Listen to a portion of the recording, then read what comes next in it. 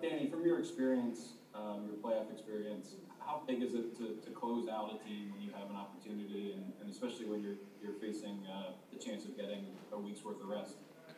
Very important, especially if you have older guys or guys banged up.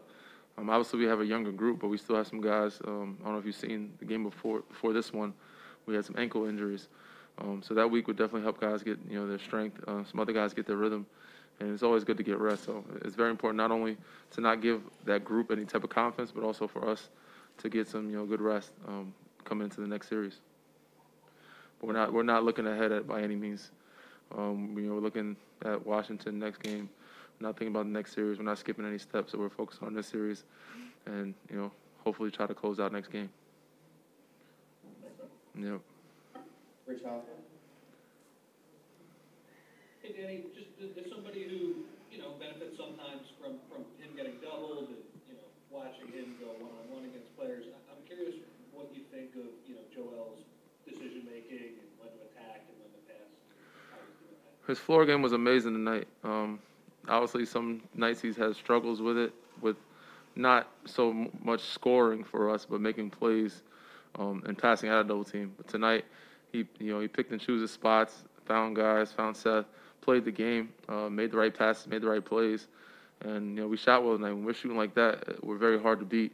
But I think the reason why we shot so well is because of a lot of uncontested shots and because we moved the ball so well, and because of him making the plays he made. So he played a great floor game. Hopefully he continues to get better because we know that other teams are.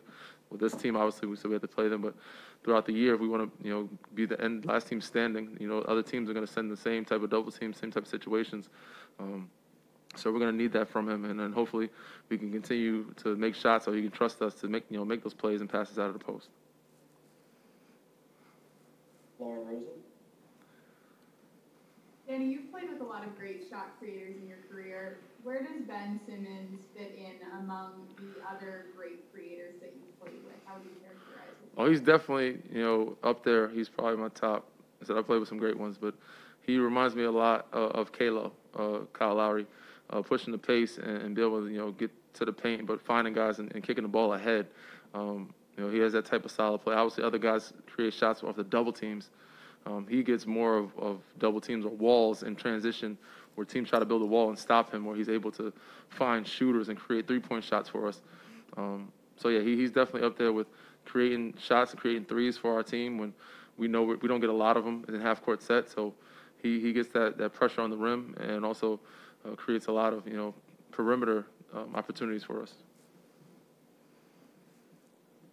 Paul Hendry. Hey, Danny. Just piggybacking kind of off Rich's question, you faced, obviously, Joel a couple years ago in the playoffs. Is that really the biggest difference you see in him from that time to now? Is just his ability offensively just to see the floor and dissect those double teams and everything? Well, he's come a long way just all around. He's a very skilled player offensively. He's always been good at that, but I think he's even more skilled offensively. And instead of expanding his game to make plays and trust the system, trust his team. So, yeah, he's grown a ton in that aspect of, not just trying to force a double team, but finding ways to, score as a group, not just for him, but for our team to score. And defensively, being that rim protector, that rebounder on that end of the floor, and also knocking down the three. Obviously he could shoot it, but he didn't shoot as many now. He's trusting a little more. He's shooting it a lot more comfortably now. And, we're going to need him to stretch the floor for us.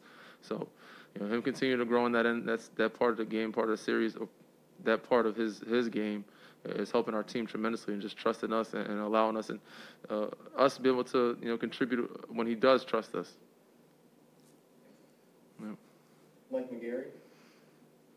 Danny, the Wizards have tried several different strategies to try to slow you guys down offensively. None of it has really worked so far. What is it about you guys that you presented such problems for them on the offensive end of the floor?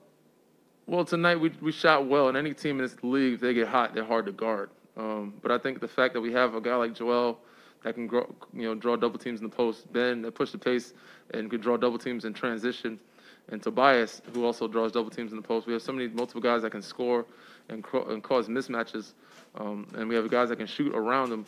It's hard to guard. We have the tools, to be very great. we just have to do it night in, night out, trust ourselves, trust each other, and share the ball with each other.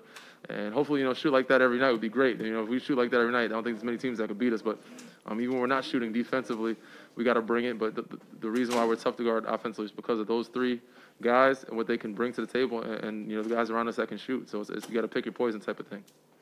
Thank you. Very welcome. Thank you, Danny. Thank you, guys.